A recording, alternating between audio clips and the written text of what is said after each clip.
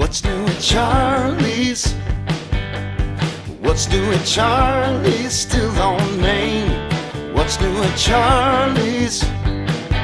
Tell me what's new at Charlie's? Still on Main. Hi, welcome to another edition of What's New at Charlie's.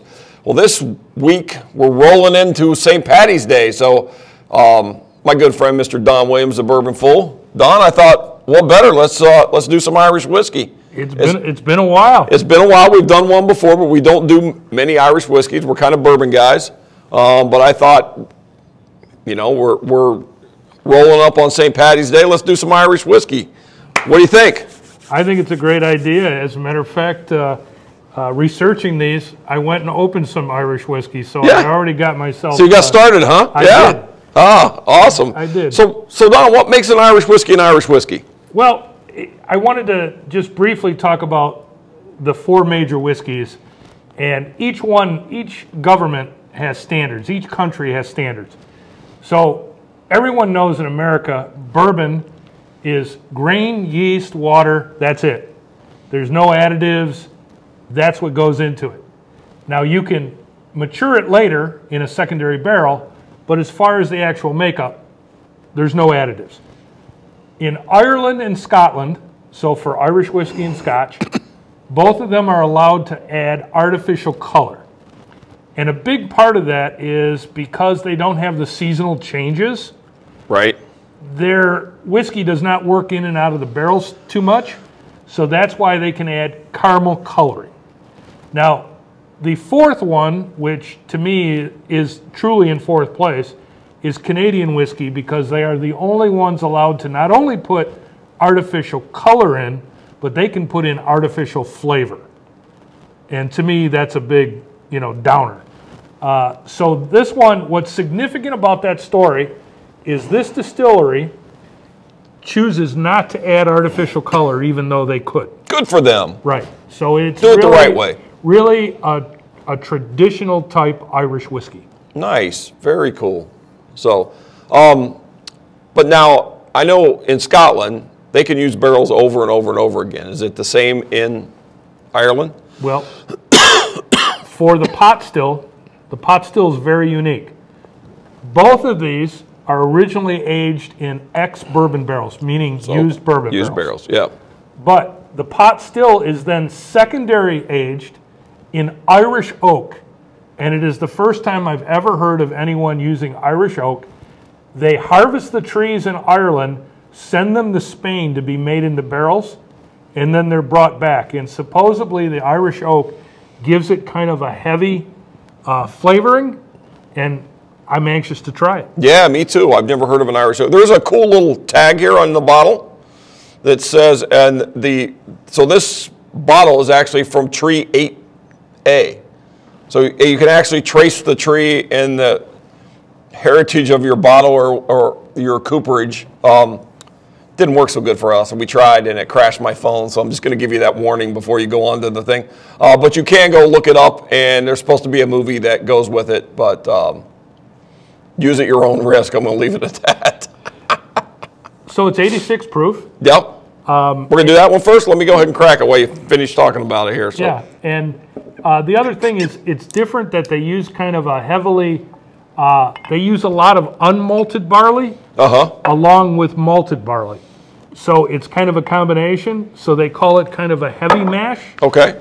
And I can actually smell that from here. Yeah, exactly, yeah. I really can. Yeah, yeah.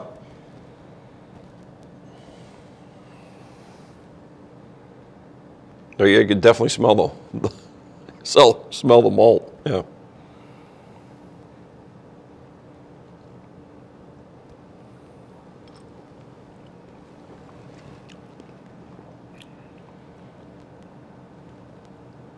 Wow, there is a lot of flavor there. Yeah, there is.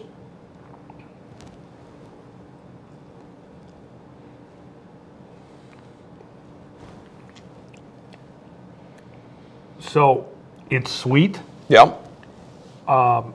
It's sweeter than I anticipated. It has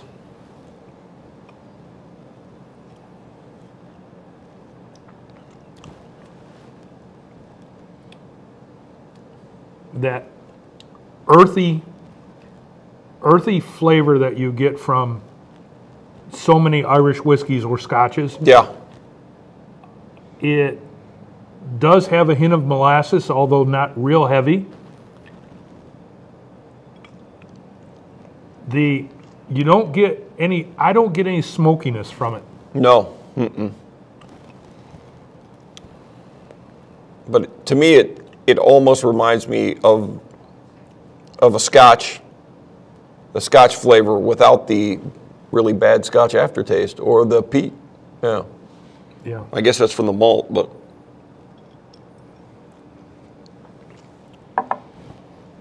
So again, the Irish whiskey that I tried yesterday was lighter than this. This is kind of more robust. Yeah. And they don't chill filter this. Yeah. And the fact that they don't adulterate it in any way, this is really kind of very interesting. It's very, very different. It's a very unique flavor. The smell's a little funky, but it doesn't taste like it smells. I think that's just because both of us are not used to Irish whiskey That's that much. possible, yeah. But no, it's a really nice drink. I mean, it's really, like I said, it's very unique. It's got that barley scent, and that's what we're not used to. Yeah. I don't think it's a negative, really. No. Whatsoever. No. All right, let's see what we've done with this one. Now, this one is a double-barreled, and by double-barrel, that means what, Don? Well, that means that, again, it was originally aged in an ex-bourbon barrel. Yeah. And then what they did for this one is they secondary aged it in used sherry cask from Spain. Okay, yeah. And basically they call it Oloroso Sherry. Yeah. And which is kind of a dry and fragrant. So it'll be interesting. And by the way, happy St. Patrick's Day. Happy St. Patty's Day, yes. Yeah, I mean, a lot of bourbons have used the Oloroso Sherry casks. I believe, what am I thinking? In the square bottle. I'm coming up blank now. Rabbit Hole, I believe there's just sherry cask. Yeah. There's a few that have used Oloroso Sherry, so usually imparts a little sweetness to it. Right. So right now, this one's sweeter already. It's sweeter. You would not even know that they're the same product from these two tastes for me. They're totally different. Totally different. I did not expect that. So this one, there's a lot of floral to it. Yeah. Floral on the nose right away. It's sweeter than the other one, which is the sherry coming through. Uh-huh. Yeah. Wow. Wow. So from what your research and what you looked into it, do they start with the same product? I would think so. Wow. Quite frankly, but two very different processes. Because I can't tell you that the mash bill is identical because I couldn't confirm that. Right. But the fact that this one goes into secondary Irish oak and this one goes into secondary sherry cask could mean all the difference in the world. Yeah, and it does. I'm telling you, they're different. Now that it's opened up a little bit, though, I get a little more of the malt coming through from that first drink for me. Yeah, a lot of. So it's getting closer to what this tasted like. So yeah. Almost current, a little bit of like dry raspberry. It's kind of dried fruit. Which the sherry. Yeah. Right. Yeah. Right. Yeah, so very interesting. So one thing I wanted to point out on the label is that's St. Kevin. And literally the distillery's name is Glendalough. And it was formed by 5 friends. And literally the Glendalough area is where Kevin, St. Kevin, in the 6th century, got tired of being around people. Kind of like me. I was just going to say this. I like this guy. And he basically went and kind of led a solitary life in nature and then created a monastery. And so St. Kevin has this real reverence in Ireland, and that's where they kind of base the fundamentals of this distillery around. It's a great story. You can go to their website and find a lot of this out. Or it could crash your phone.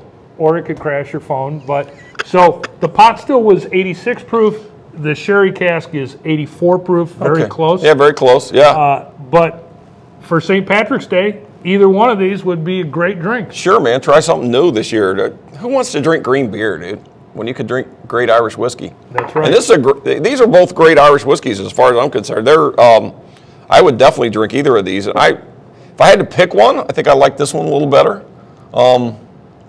But and that's the pot still? Yeah. I like the pot still better. The pot still had a little more flavor to it than this one did. But it's amazing how different they are with, as far as we know, starting with the same mash bill and the, just the way it goes. But I enjoyed both of them. They both were great. I thought this one had a little extra something to it. Well, good on them for not putting artificial color in it. Yeah. I think it's great. And by our standards, they're a little light, but they have flavor. Yeah. And they have a ton of flavor. They have a lot of flavor but yeah. It reminded me I need to drink more Irish whiskey is what it reminded me. There you go. What's wrong with that? Yeah. Nothing. Yes. So like I said, this St. Patty's Day, don't drink green beer, drink Glendalough. Here at Charlie's. We'll be here.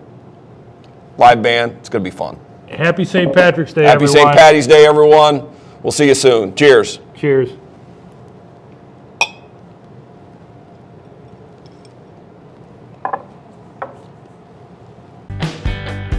What's new at Charlie's still on Main?